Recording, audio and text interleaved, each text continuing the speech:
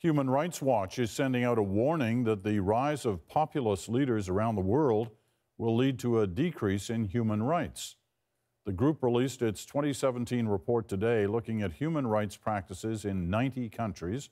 It concludes that leaders like Donald Trump and others in Europe seek power through appeals to racism, xenophobia, misogyny, and nativism, and says their claim that the public accepts violations of human rights in exchange for national security is actually the likeliest route to tyranny.